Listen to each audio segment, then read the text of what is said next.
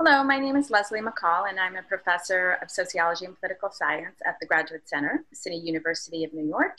I'm also the associate director of the Stone Center on Socio-Economic Inequality. Today, I will be talking about the multidimensional politics of inequality in the United States.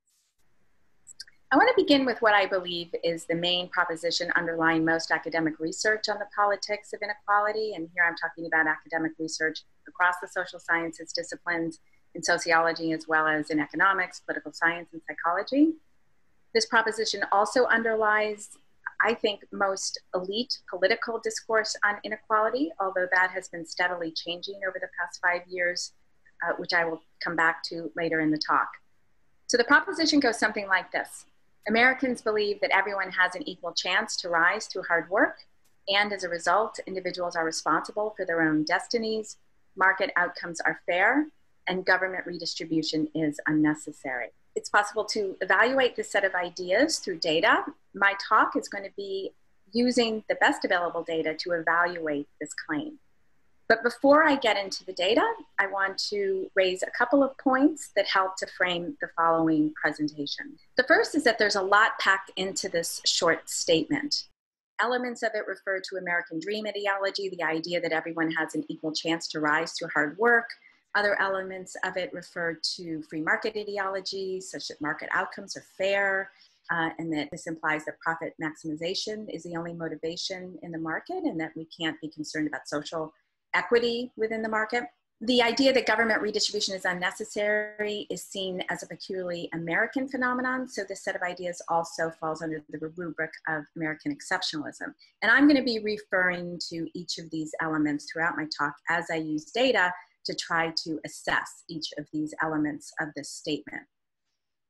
The second point to keep in mind is that the reason why there's so much research on this particular statement is because if it's true, and it's widely held to believe to be true, then it furnishes one of the primary explanations, or at least political explanations, of high levels of inequality in the US, and that's what Americans want. They tolerate high levels of inequality because they believe that there is free economic open, equal economic opportunity in the country. I hope to provide evidence for a plausible alternative political explanation of high levels of inequality in the US by the end of this talk. You can return to this slide later. I'm going to go over it very quickly. It provides information about the data that I'll be using, the methods, and some cautions about interpretation of data. I'm going to be relying primarily on public opinion data. There are problems with public opinion data. It's not the be-all and end-all, but I believe it provides the best available evidence of American views on these issues. So let's jump right in to preferences for explicit government redistribution. These preferences are seen as the primary indicator of preferences about inequality, and the reason for that is because redistribution involves costs. It involves raising taxes that then are used to redistribute income from the rich to the poor. And if people aren't willing to endorse those kinds of costs, societal costs, then that must mean that they don't care particularly strongly about the issue of economic inequality. This graph shows American responses to a question about government redistribution, as well as responses from individuals in other countries. The US response is in blue, the median for peer countries, so-called rich democracies, is in red. And the question that's asked is about government's responsibility to reduce the gap between high and low incomes. We see that 35% of Americans strongly agree or agree to this statement, whereas the median across peer countries is close to 60%. These data are from the year 2000, which seems kind of old, but the reason for that is because it's the last year in which Canada participated in the survey, the International Social Survey Program, and Canada is often seen as the country that's most comparable to the US, so it's important to include in this comparative analysis. But things really haven't changed that much according to other data sources in terms of the US's standing as sort of exceptionalists in this regard, with very low levels of support for government redistribution. Another piece of evidence also used to support the American exceptionalist proposition is that support for redistribution from the rich to the poor hasn't increased over time during the period in which inequality has risen sharply in the US. And other presentations associated with this workshop will demonstrate that increase in inequality over time. Here we see a flat pattern over time and no increase in desires for more redistribution from the rich to the poor. We also see that levels of support for redistribution are higher among Blacks and among some other groups, low-income groups, for example, Democrats. But for those groups too, we see a flat trend over time. Why then hasn't support for redistribution increased over time as inequality has increased if Americans really do desire less inequality? That's what guides this research, the research that I'm talking about on this American exceptionalist kind of American dream proposition. I am going to evaluate alternative explanations that attempt to answer that question about American perceptions of inequality without reference to government policies, as well as American perceptions of economic opportunity, again, without reference to government policies. And then I will return towards the end of the talk to examine American preferences about other kinds of government policies that do enjoy very high support. So let's talk about preferences directly about inequality without reference to government policies. Here is a question that's widely used to assess opposition to inequality. The question asks whether income differences are too large in the particular country in which the survey is asked. Here again, we have the cross-national evidence. In red, the median for peer countries, in blue, the US, and in green, Canada. And here you see that the US is not an extreme outlier in terms of this opposition to inequality. Here we see bars for strongly agree and agree to the statement that income differences are too large, and about 2/3 of Americans believe that income differences are too large. That is, they strongly agree or agree to the statement. That's a little bit below the median, but certainly not an extreme outlier, and a little bit below the preferences in Canada. Looking over time in the US, I've assembled here some public opinion polls that ask about perceptions of whether or not executives are underpaid, overpaid, or make about the right amount of money. There are other data, not a lot actually, there are other data that I can use to examine over time preferences for pay and pay equality. But what's nice about these polls is that they're worded roughly similarly, and they began in the 1970s. We have polls in 80, in 1984, 92, going up to the 2000s. And what you see consistently over time is very high perceptions that executives are paid too much. They're overpaid, ranging anywhere from 2/3 to 3/4 or more of Americans who believe that executives are overpaid, and thus that the pay structure is too unequal. Now let's turn to preferences directly about economic opportunity, often measured as social mobility, optimism about rising economically above one's current standard of living. Again, without reference to government policies that we'll come back to later. We're going to start with trends over time. This is a question from the General Social Survey, and it asks, the way things are in America, people like me and my family have a good chance of improving our standard of living. The red line shows agreement and strong agreement to this question. You see it's quite high. Most people do believe when you're asked individuals about their own sense of opportunity, then they tend to be more optimistic than if you ask them about other people's opportunities, which we'll get to in a moment. So we have high levels of agreement to this question, but what you see is a peak in the year 2000 and steady decline from the year 2000 to the present. The last time point in 2018, you see a little bit of an uptick between 2016 and 2018, which I will come to in a moment. But first, I just want to underscore that that one of the aspects of the American exceptionalism or American dream proposition is that it's unchanging. It's an unchanging core belief or norm among Americans that is kind of timeless. This suggests that it isn't timeless, that people's beliefs or optimism about economic opportunities shift over time, and they've become increasingly pessimistic since the year 2000. Why now this uptick? in 2016, is everyone becoming more optimistic?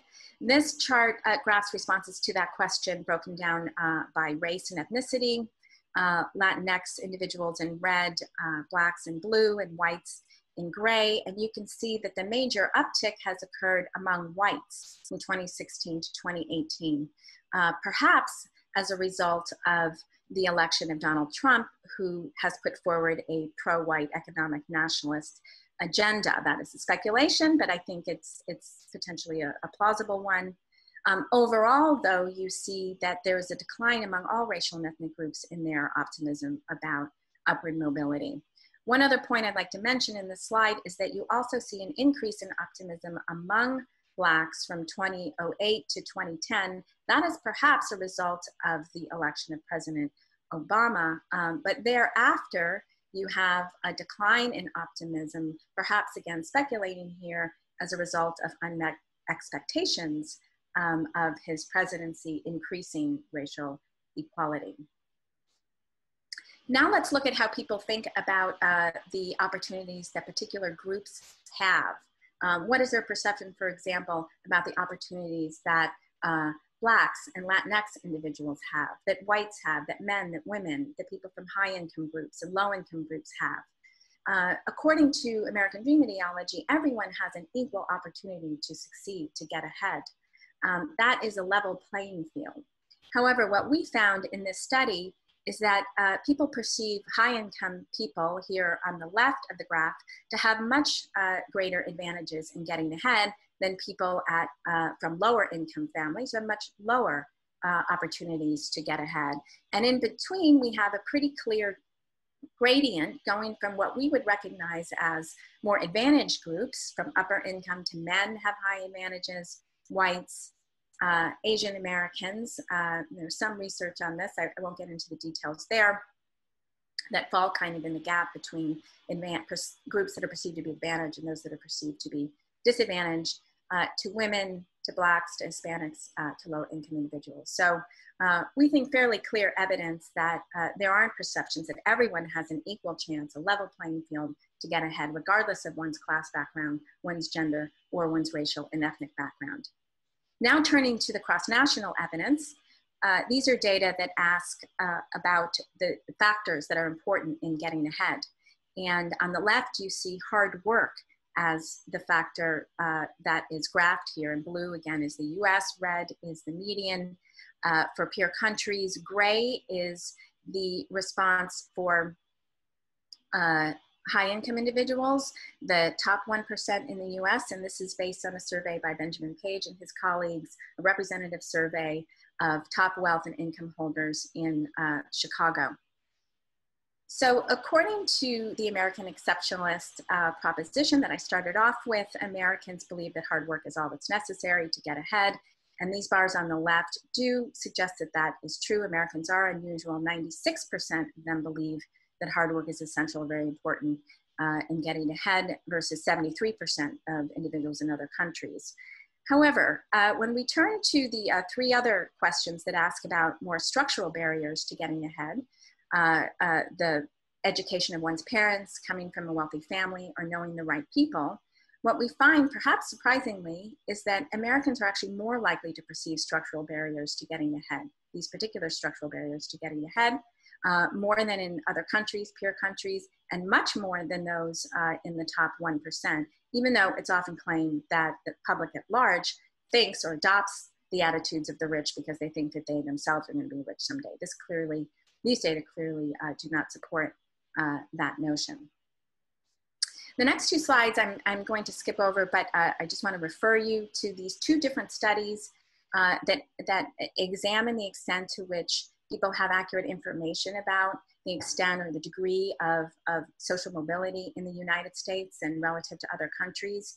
And I invite you to evaluate the evidence in these two studies. In this study, the finding is that Americans overestimate the amount of upward mobility from the bottom to the top. However, this study, using what I believe is more comprehensive methods, but only focusing on the US, finds that Americans actually underestimate the extent of upward mobility and also underestimate the extent to which people at the top move down from the top. That is, there's much greater stickiness in perceptions of the occupational and income distribution. So rich and poor children are perceived to stay in place as adults much more than actually in reality. And this is a pessimistic view. But I invite you to look at these studies and evaluate them yourselves in greater detail. All right, now let's move to the relationship between perceptions of economic inequality and perceptions of economic opportunity. Let's join these two issues together. How do people think about them as a package? What my colleagues and I have done is try to develop a model of beliefs about inequality and redistribution that's rooted in beliefs about economic opportunity. And briefly, the model goes something like this, that rising and high levels of inequality are salient to people when they're perceived as restricting economic opportunity. That is, when they're perceived as, when high levels of income inequality are perceived as structural barriers to opportunity. As a result of that, people who do perceive these structural barriers to upward mobility and economic opportunity as a result of high levels of inequality will support policies that expand labor market equality and opportunity and expand educational opportunity as well. What we did to test this, this model is we provided people with some information about rising inequality, strict factual information, nothing fancy here at all, a brief description of the trend in income inequality over time in the US. And then we asked them questions about their opportunity beliefs, the same questions that I've showed you earlier about the extent to which coming from a wealthy family or having highly educated parents affects one's opportunities to get ahead. And what we find is that when people are exposed to this information, what we think is making the issue of economic inequality salient to them, not necessarily giving them information, but making it salient, they're more likely to have structural views about factors that are important in fostering economic opportunity. That's in the black bar, that's the treatment. That's the information about inequality, versus the gray bar, which is the control group, that has information about baseball statistics, comparable material, but unrelated to inequality. So people are more likely to think in a structural way about barriers to getting ahead when the information about economic inequality is made salient to them. They're less likely to think that individual factors are important when given this information. Now, this is the opposite of what many assume happens with inequality, which is that high levels of inequality motivate people to work harder so that they can achieve the riches at the top of the distribution. And in that way, inequality is self-reinforcing. That is another element of the proposition that I started off with at the beginning of this talk. But we do not see evidence for that. We see evidence that inequality, making inequality salient, makes people think in a more structuralist way. Now let me turn to the more recent period and discuss structural barriers to reducing racial inequality or success, economic success among racial minorities, African Americans in particular, I'm going to focus on here. And I want to begin with this quotation from someone who spoke at a protest recently, a Black Lives Matter protest in Manhattan, and then was quoted in an article in the New Yorker. And she said, but finally you see a lot of people paying attention, maybe because there's less distraction. It took a pandemic for people to finally focus on this one fact, Black Lives Matter. Now, I would suggest that what she's suggesting in that statement, of course, no one can ever say for sure what exactly has sparked the protests at this particular moment. But what she's suggesting is that there has been an increase in salience in the issue of inequality between African Americans and whites specifically, and therefore an increased focus on structural barriers to economic success and opportunity for African Americans. Now, what's interesting is when we look at data to try to analyze whether or not there has been such a shift towards more structural perceptions of racial inequality, we find an interesting pattern in which increased perceptions of structural factors that underlie racial inequality actually occurred, an increase in the structural perceptions actually occurred prior to this, the recent wave of protests in response to the killing of George Floyd and to the coronavirus. So the first line here shows responses to questions about whether discrimination is an important factor in explaining Black-white inequality. And in the year 2000, the share of all respondents saying that it was an important factor was 37%. Another structural factor is the lack of equal education. And 45% of individuals said that that was an important factor. Now jump to 2008 and through 2014. Between 2008 and 2014, I'm averaging these responses here. And this is during the period in which President Obama's administration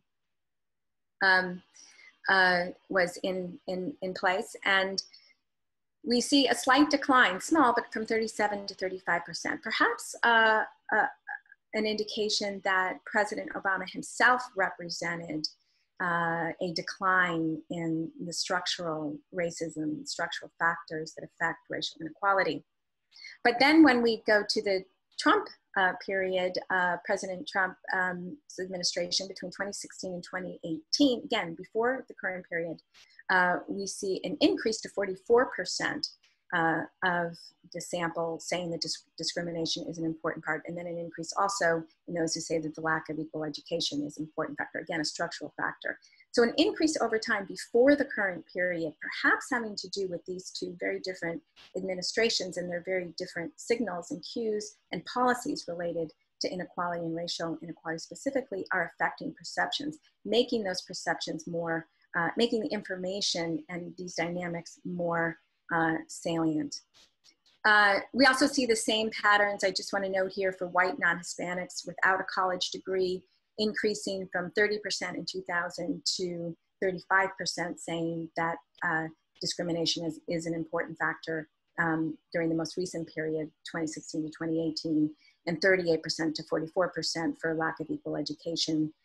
For Black non-Hispanics without a college degree, we also see an increase over time from 59 to 62% for discrimination as a factor, and 54% that has actually stayed steady. But note that there was a decline during the Obama era among Blacks in their perception that discrimination and lack of equal education was a problem.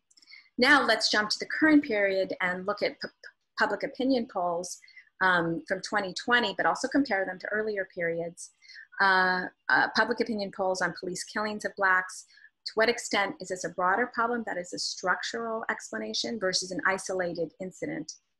And we see in 2014, those who said the police killings of Blacks were a broader problem gave a structural explanation with 43% of the sample. That actually increased to 60% in 2016, perhaps as a result of the visibility and the protests that were sponsored by the Black Lives Matter movement and the very high profile, unfortunate killings of Trayvon Martin, Eric Garner, Sandra Bland, and Michael Brown.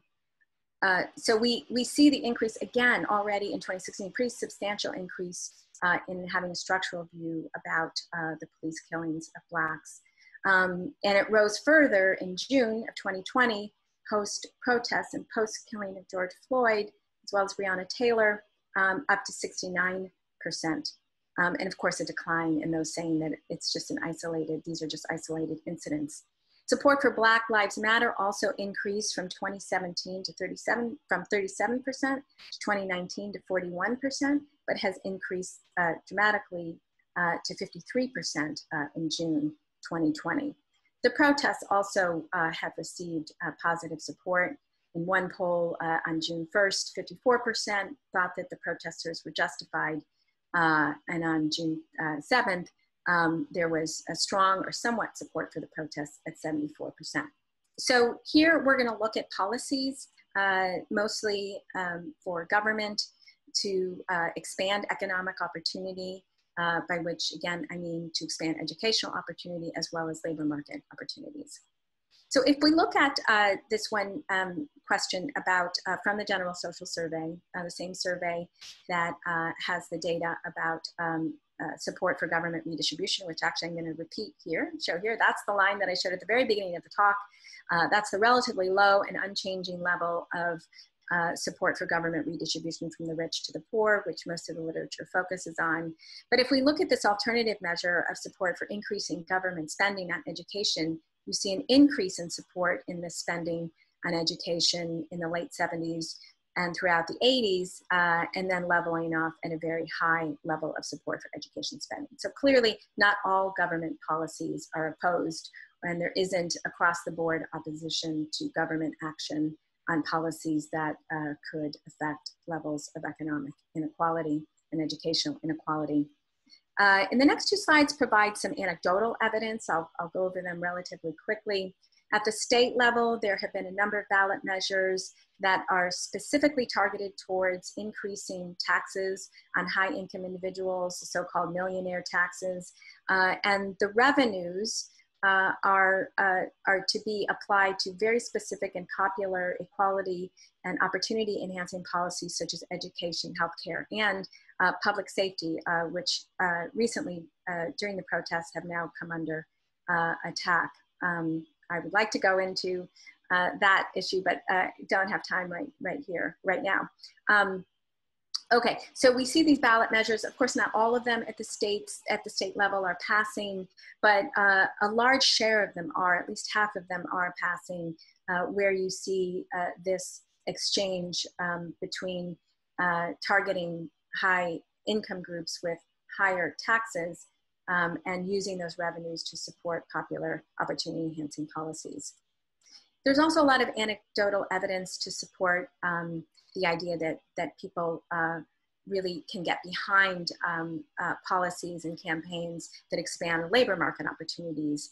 So here I'll focus on the elements in blue, things like campaigns to raise the minimum wage up to a living wage, anti-wage theft campaigns, the fight for a $15 minimum wage that began with the fast food worker strikes for higher pay in 2012 that was itself in part motivated by the Occupy Wall Street movement.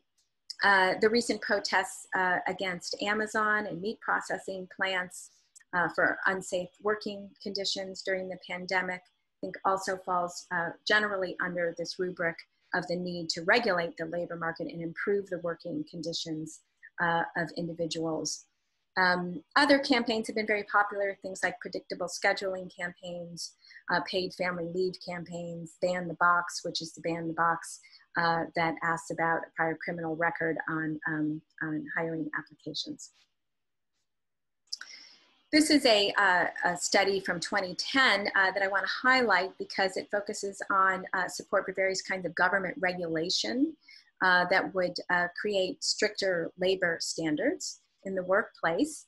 And we see this question that asks about government has various labor standards to protect worker rights. How important do you think each of these are? And the percent that say that these standards are very important is highest for workplace safety regulations. Again, very important during the coronavirus pandemic. Also, 78% say that family and maternity leave are important government regulations, the minimum wage, 70%, and so on.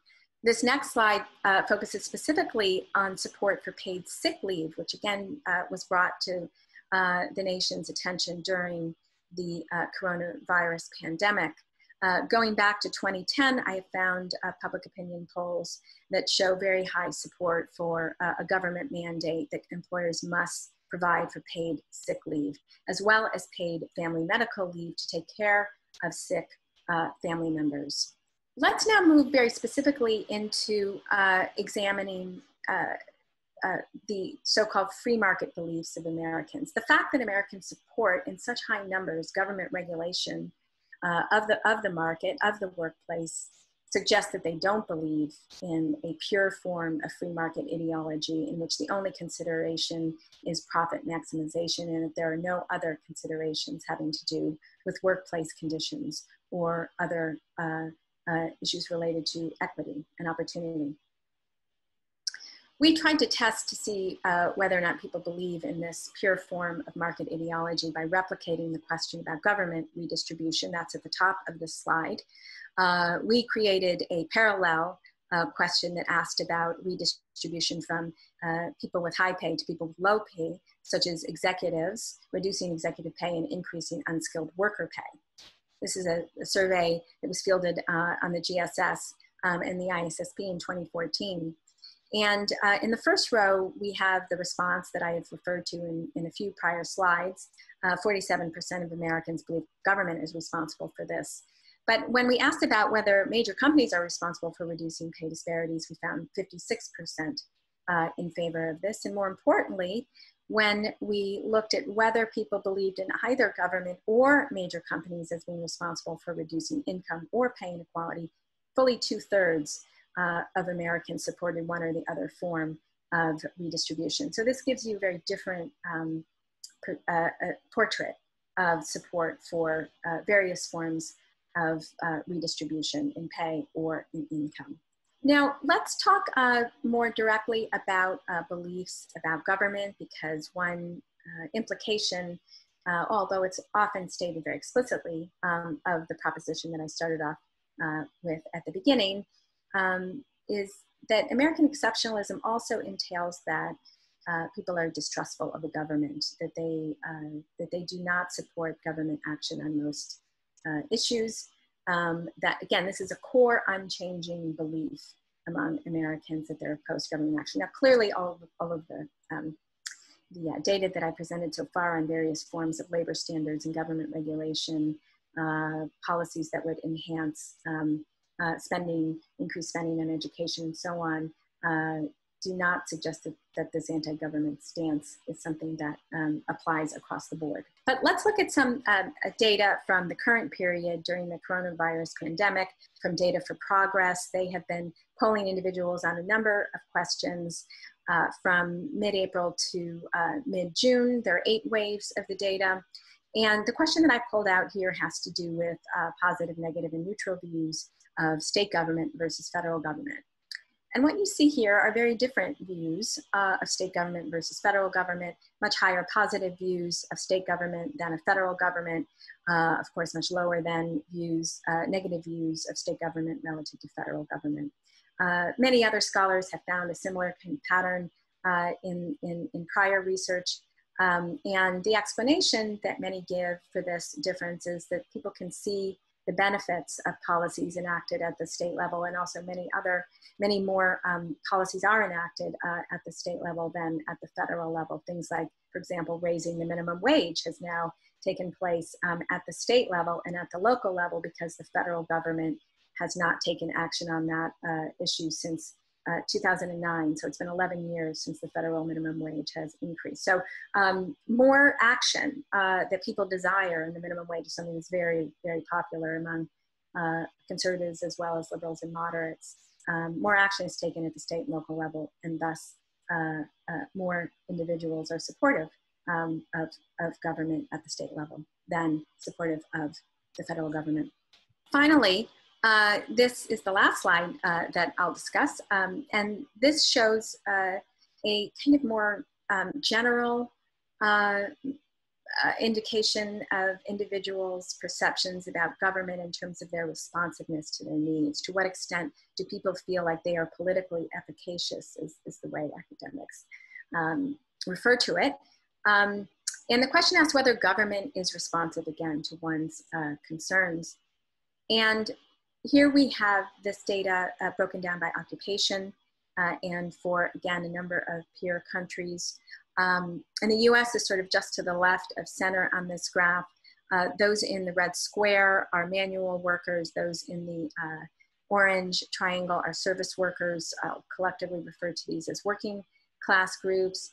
And you see that working class groups in the US have a very low level of political efficacy, very low level sense of the government's responsiveness to their needs and their interests. It is the lowest cross-nationally, but on par with other countries that have low levels of political efficacy among the working class, such as Belgium and Ireland. This lack of political efficacy, I think, is what is at the root of potential political inaction, or what looks like political apathy, lack of political participation in voting. The US is also well known as part of the exceptionalist proposition for having relatively low voter turnout. Roughly in presidential elections, at best, around 60% of the electorate. Ayanna Pressley, a new member of the House of Representatives beginning in 2019, said people don't participate not because they're ignorant and they don't know enough. It's because they know too much. They live it every day. So I've tried to question the proposition of American exceptionalism with data, showing that it's inconsistent with public positions on multiple issues related to inequality, opportunity, and government policy. I've also now tried to offer, am going to try to offer an alternative or additional reason for inequality that's political in nature. And that was suggested by Ayanna Pressley's statement. And that's the failure of political institutions to represent the public interest. By political institutions, I mean Congress, the Electoral College, the Supreme Court, the media. Doesn't enact these policies Americans support in very large numbers. This failure is also longstanding. I've provided time series evidence to show that support for these policies is not just a recent phenomenon, but is longstanding. And that perhaps this longstanding and deep-seated failure of political institutions to represent the public is what has spawned multiple protest movements over the past decade. I've been able to spend less time on this, but in my work, I try to propose a multidimensional framework for understanding public views of inequality that's rooted in desires for substantive economic and educational opportunity, which would require a broad set of civil rights, employment protections and support, and the redistribution of pay, not just the redistribution of post-tax and post-transfer income. And all of these types of policies tend to be very, very popular. Thank you very much.